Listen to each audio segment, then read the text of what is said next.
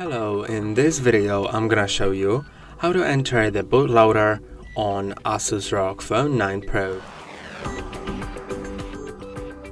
Do it, just power off your device first, so press and hold on the power button, then click on power off.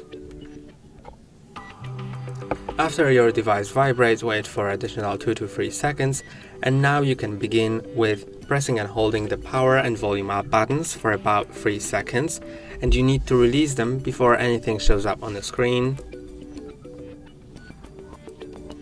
So now I'm gonna release it, and if this screen shows, then you are in the bootloader.